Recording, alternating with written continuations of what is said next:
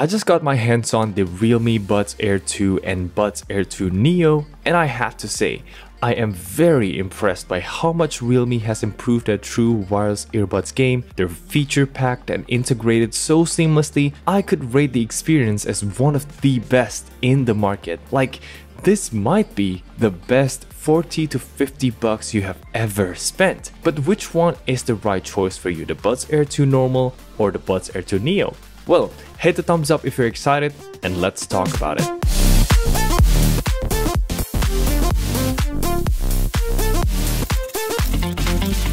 Selamat pagi! Good morning everyone, Kenneth here, and today we're taking a look at these two new earbuds from Realme, the Buds Air 2 and the Buds Air 2 Neo. Now, I won't read the specs or tell you that these earbuds have a 10mm driver with 25 hours of playtime. You can read that in a website. But what I'm going to tell you is how the transparency and ANC mode behaves, how good the customization is with the app, how easy it is to pair, and all the other stuff you just don't find in a spec sheet. As always, full disclosure are in the description below, but what you have to know is I always give you my own honest opinion. And keep in mind that these are just my first impressions. Although I think the stuff I said here are gonna be useful, I still recommend subscribing to the channel and ring that bell so you won't miss the full reviews where you can check out the details, the gaming mode latency, as well as the microphone test. Now, let's start with the unboxing, and as usual on both packaging, you get the earbuds itself, the papers, a couple pairs of small, medium, large ear tips,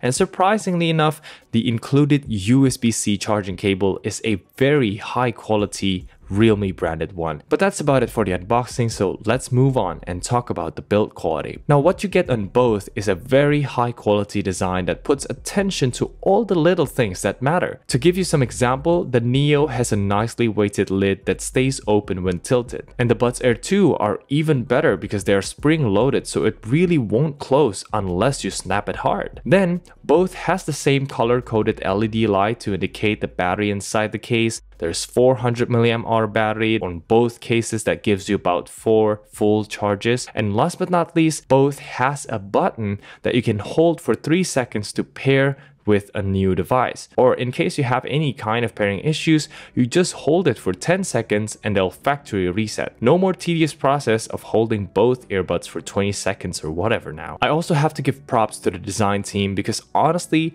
these are one of the most eye-catching design I have yet to see. With the Buds Air 2, you get a full-on glassy case, which we'll have to see if it scratches easily or not, but it's got a nice heft to it. The lid is very solid, and the earbuds themselves look amazing with the two-tone silvery look. And for the Neo, it inherits the pebble-like design language from last year's Realme Buds Q.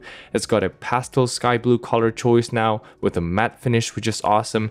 And take a look at the touch sensor. It's got a red and blue shade like an old school 3D glasses. It just looks awesome and very unique compared to the sea of black and white colored earbuds out there in the market. Now, both earbuds are fitted with metal mesh, which is very nice, and the built-in ear tips are fine. The Neo has a normal rounded ear tips, whereas the Buds Air 2 comes with the oval shaped ones. For the most part, I found them to fit quite well, but specific to the Buds Air 2, I wish they could fit a bit deeper and grip the inner ear a bit more, which is why I'm using a large SpinFit CP360 here, by the way.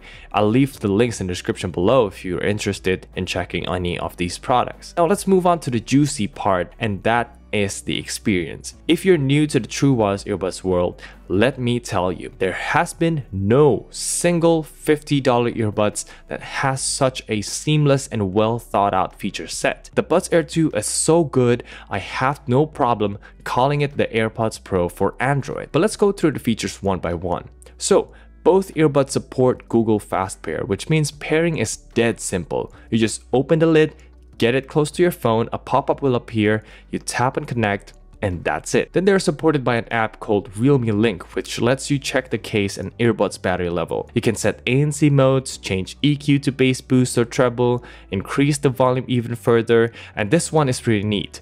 You can set it so that when you take the earbuds out of the case, it automatically picks up an incoming phone call. Now that, along with controls customization, which I'm going to dive into in a minute, are pretty great features.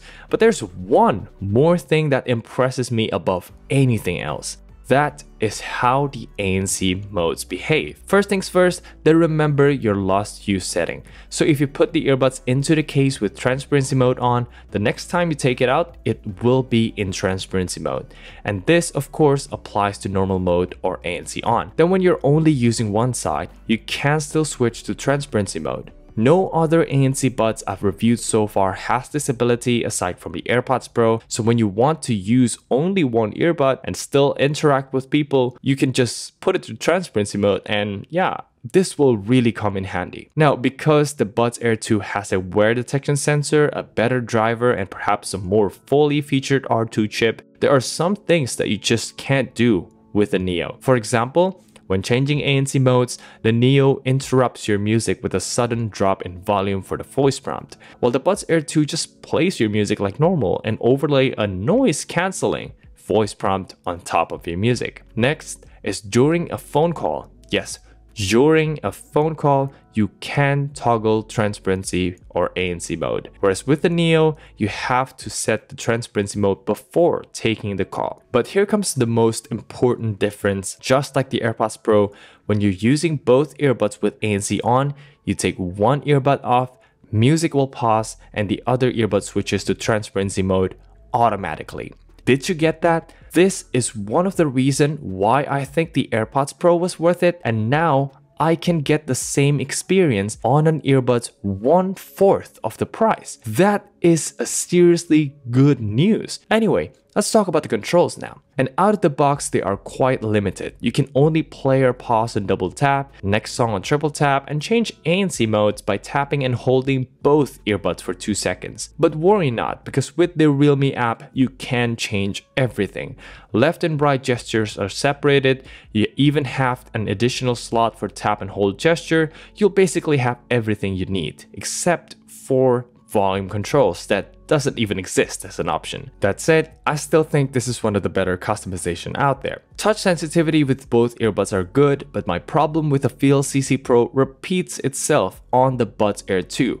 So because the mic is located near the top with a touch sensor, you can say 99% of the time you want to control your music, you'll be blocking the ANC or transparency mode, creating a weird disconnect where the ANC stopped working at that moment, or worse, you'll hear a rubbing noise with the transparency mode, though fortunately, it's not annoyingly loud. Last but not least, I'm gonna say that the ANC and transparency are not the best. They just get the job done. The ANC reduce low rumbles effectively, but not so much when it comes to the mid-range or human voices, so don't expect anything too wild. The transparency mode also doesn't relieve that much pressure, and there's a hint of background hiss at all times here with these buds, but we'll get into more details in a full review, along with the sound quality as well. Though I do notice that the Buds Air 2 sounds a bit cleaner and better overall, so yeah, do let me know which earbuds do you want me to compare them to, just leave them down in the comments below. As for my first impressions with these buds,